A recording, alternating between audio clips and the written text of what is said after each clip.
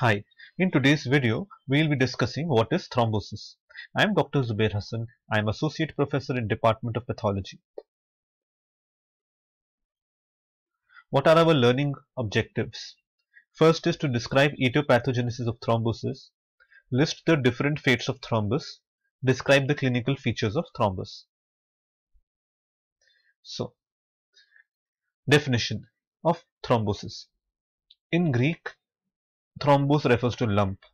So, thrombosis is inappropriate activation of the normal hemostatic process, such as the formation of blood clot in an uninjured vasculature or thrombotic occlusion of a vessel in the setting of a relatively minimal vascular injury. So there are two things here. First, there should be formation of a blood clot, but blood clot normally is formed when there is vessel injury, right? Here it is not the case. Here the vessel is not injured. Secondly, or it may be very minimal vascular injury. Alright. Now the solid mass which is formed in circulation from the constituents of flowing blood is called thrombus. Now before seeing this video, please go back and see the videos of primary and secondary hemostasis which I had made to understand what is thrombosis. Now clotting of blood after a cut wound is not thrombosis. Clotting of blood after death is not thrombosis. Clotting of blood in a test tube is not thrombosis. So this is VIRCHOW triad. VIRCHOW triad is a short answer in the university exams. VIRCHOW triad comprises of the factors predisposing to thrombosis. First being endothelial injury, hypercoagulability and abnormal blood flow. Let's look at VIRCHOW triad in detail. First, endothelial injury. Damage to the endothelium disturbs the anticoagulant properties of the vessel wall and serves as the nidus for platelet aggregation and fibrin formation. There is exposure of the subendothelium extracellular matrix. This leads to adhesion of platelets and release of tissue factors which causes thrombus. Example is thrombus formation in cardiac chambers in myocardial infarction, over the ulcerated plaques in atherosclerotic arteries at the site of trauma and inflammatory vascular injury. Second, alteration in normal blood flow. This is referred to as turbulence. When there is endothelial injury, such as in arterial and cardiac thrombosis, there are local areas of stasis which initiate venous thrombi. In addition, there can be disruption of the lamina flow, which leads to movement of platelets from the center of flow to the near to the vessels, preventing dilution of activated clotting factors by flowing blood, slowing down the inflow of clotting factor inhibitors, promoting endothelial cell activation. Examples are aneurysms and myocardial infarction in the region of non-contractile myocardium. Third, hypercoagulability of blood. This is defined as any alteration of the coagulation pathway that predisposes to thrombosis. It could be primary, genetic, secondary acquired. Now, in the genetic we have factor V gene mutation, prothrombin gene mutation, antithrombin C3, protein C, protein S deficiency. In the secondary acquired causes we have prolonged bed rest or immobilization, myocardial infarction, atrial fibrillation, tissue damage following surgery, fracture, burns, cancer, nephrotic syndrome, oral contraceptive pills, smoking and obesity. What are the sites of thrombus? In the heart, favored sites are in the valves in endocarditis, in the chambers in arrhythmias and myocardial infarction. In the arteries, they are seen in aorta, coronary arteries, cerebral arteries, in the form of atherosclerosis and aneurysms. In the veins, we can have it in the lower limb veins, popliteal vein, femoral vein, iliac veins, post-operative varicosities, disseminated intravascular coagulation in the capillaries. Now, when there is a thrombus formation, the thrombus is adherent to the arterial wall and is seen here, occluding most of the lumen. And what you can find here are lines of Zahn composed of the platelets and the fibrin meshwork with entangled red cells and leukocytes. Alright. So the thrombus morphology, right? It's comprised of variable shapes and sizes, and its composition depends upon the site of origin. Arterial thrombi grow in a retrograde direction from the point of attachment. Venous thrombi extend into the direction of blood flow. Look at the thrombus here within the lumen. Thrombi, see the lines of Zahn are visible here.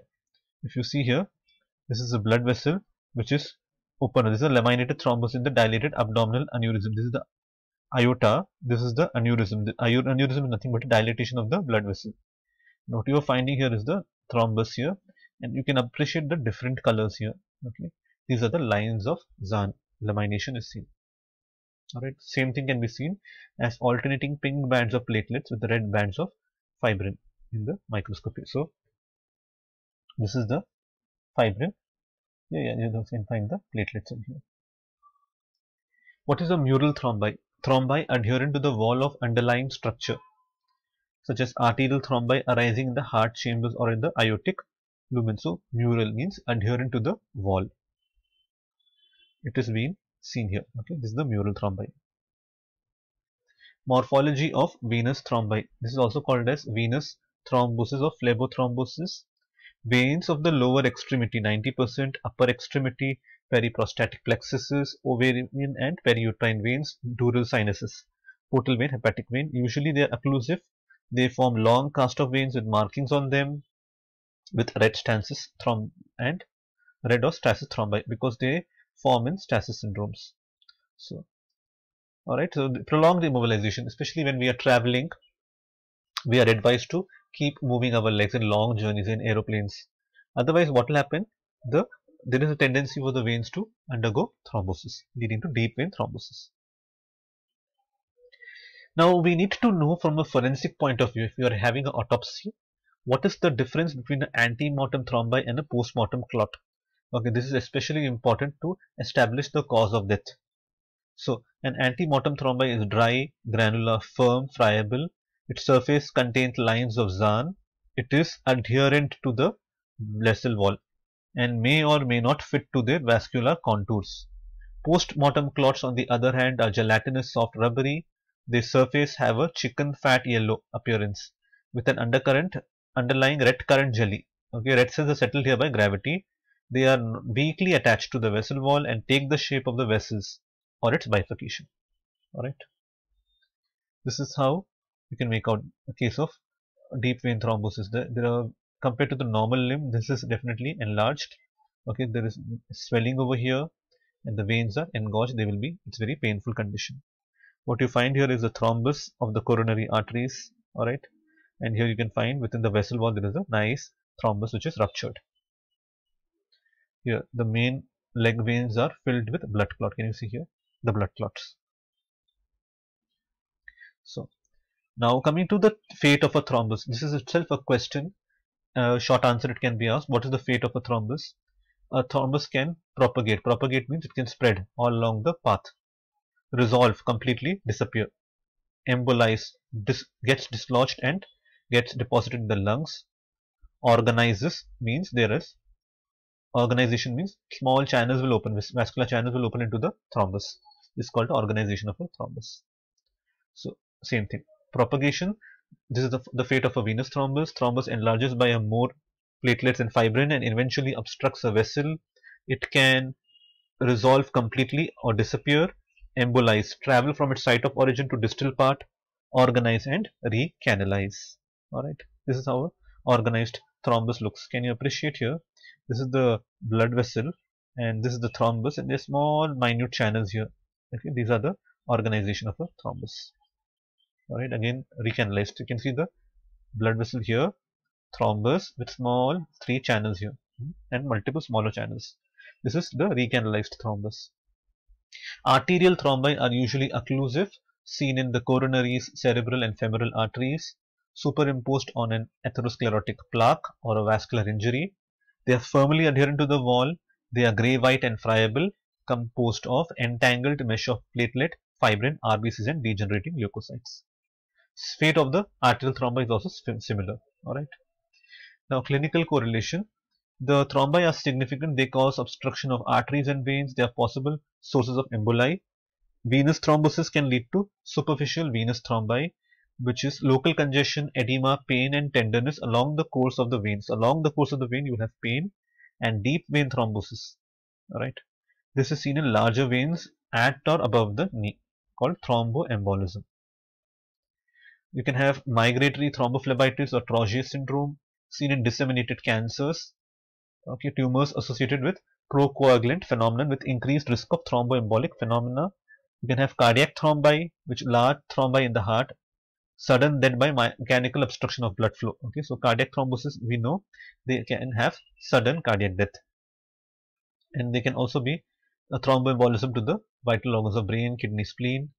And arterial thrombosis, you have to remember gangrene is a form of arterial thrombosis, and there can be sudden death because of thrombosis of the coronary artery. So these are all the clinical implications of a thrombus. Okay. Remember this. And these are the features, distinguishing features between arterial thrombi and venous thrombi. By the name itself, we know that this originates from the artery and this flows from the vein, and these involving the aorta, coronary artery, cerebral arteries. This involves the superficial varicose veins, deep veins of the leg, popliteal femoral veins. Okay, and arterial thrombi is formed following endothelial cell injury, usually mural, not occluding the lumen completely, grey white, friable with lines of Zahn, distinct lines of Zahn composed of platelets, fibrin with entangled red and white blood cells. Ischemia leads to infarcts.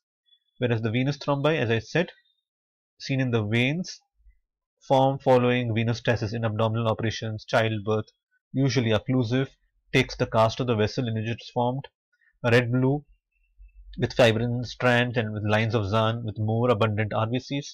The effects are thromboembolism, edema, skin ulcers and poor wound healing. Okay, what are the 5 key concepts? Thrombosis. First is inappropriate intravascular clotting of blood is called thrombosis. Damage to the endothelium, slow flow and increased coagulability of blood predisposes to thrombosis. Third, thrombus is composed of platelets, fibrin and entrapped red cells. Fourth, a thrombus may lyse, organize, propagate or embolize. Fifth, embolization and or occlusion of the arteries are serious complications. Thank you for your attention. Please like, subscribe this channel. Okay. Thank you.